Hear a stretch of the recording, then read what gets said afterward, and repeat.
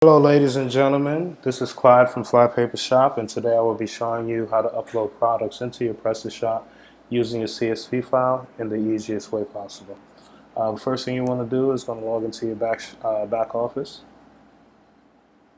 Inside the catalog section there's products, select products. Closer to the far right there's a right arrow key that says import, and click that. And if you pay attention to the right sidebar, it says available fields. Now, these are all the fields that you're allowed to use inside of a spreadsheet to import products into your store. Every merchant is different, every store is different, so not everybody needs every field. But I'm going to show you the basic fields that you need, especially when working with a large spreadsheet, to very quickly upload your products. Okay? I like to work with categories at a time. So if you have a large spreadsheet, you come down here and select categories. Now for some editions of Prestashop, it does manually create it, but just to be on the safe side and save myself from errors, I just like to go ahead and manually create that category that I'll be working with. Okay, so let me go ahead and I'm just assuming that you have your spreadsheet together. In the top section, these are the main fields that you would need, and you could just copy and paste your data in each field as you need it. Okay, the first section is the ID section. This is not the product ID, but also you could find the product ID inside that same available fields on your Prestashop. This here is just the ID in the back office that identifies the product. So you can let Prestashop do its thing, leave this section blank, or if you already know where you're starting from, you can just start adding those numbers in here. Okay. The name section, you can name these sections anything you want, just know how to match it up, and I'll show you that in the next section. This name section here is just basically the product name. That's how I'm going to use it, and that's the product there. The category, Messiah, which I need, and then the price section. Now there's a couple different pricing sections inside of Prestashop, like your wholesale price, your price before taxes, your price after taxes, and I believe a unit price. Those are the available fields for the prices. So, but right now we just need the categories, and just copy the category that I'll be working with. Go back over into my Prestashop, catalog, categories. Okay, we're already here. Add new, and we'll just pop that in there.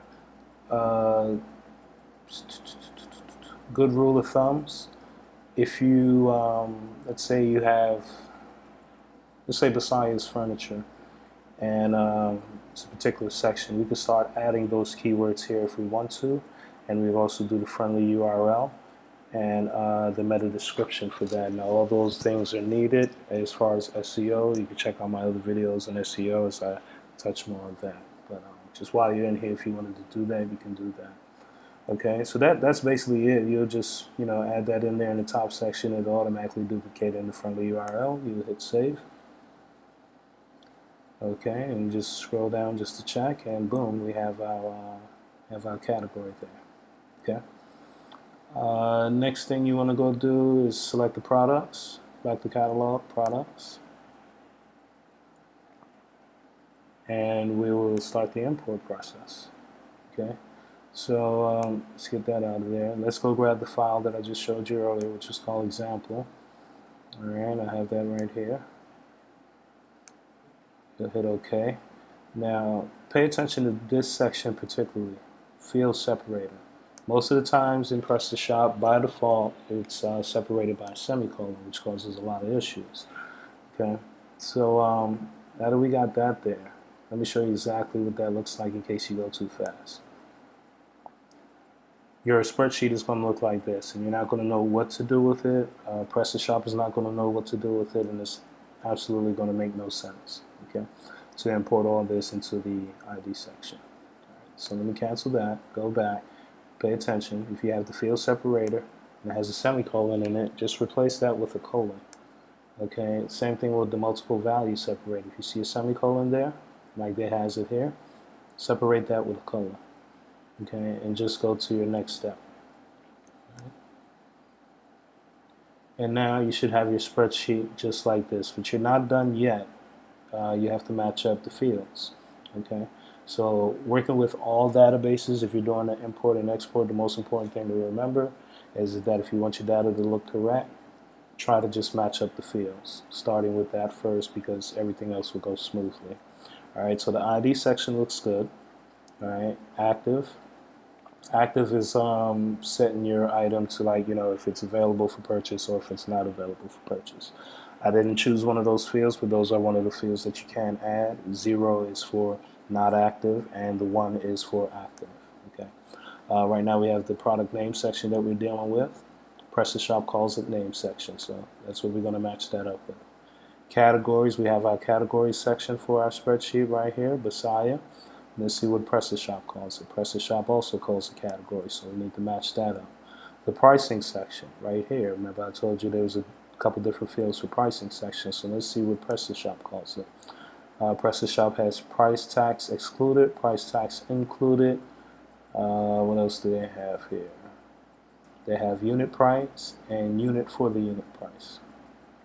Okay, so you will select the one that that the purpose that you're using it for. If you need to include the wholesale price, you know what I'm saying, you'll make a selection or make a field inside of your spreadsheet for that. But right now we're just working with the price, so we're going to do price tax excluded. Okay, and we'll do the import CSV. I got a little error message here. This error message is that if you have, like I was telling you about the ID that works in the back office that identifies it with the product, if I had another product with the ID of 1534, it just overwritten that product. Okay, so that's one of the things you want to be careful of. If you don't want to mess around with that, you can leave the ID section blank, and Prestashop will automatically generate a ID for that particular product. So now let's go back and check to make sure that went smoothly. Let's go here. Messiah was the category, the product name. Back here, name, put that in there, search. And there we have it. We have our Messiah Agnes in the category of Messiah. Base price 99 cents. Final price is reflected as 99 cents. Reason is because we didn't set up any tax rules. If you need help with that, you could shoot me an email or a message, and I'll try to get back to you as soon as possible. Let's see here so I can show that to you. So right here we have the tax rule, but the tax rule is not enabled, so it doesn't reflect down here as the final retail price is, like, $1.03. I don't know how much that would be, but it doesn't reflect the taxes. That's the only reason why. So I hope this video has been helpful, and if you liked it and enjoyed it, please thumb it up, and I will bring you more as time goes on. All right, you have a good day.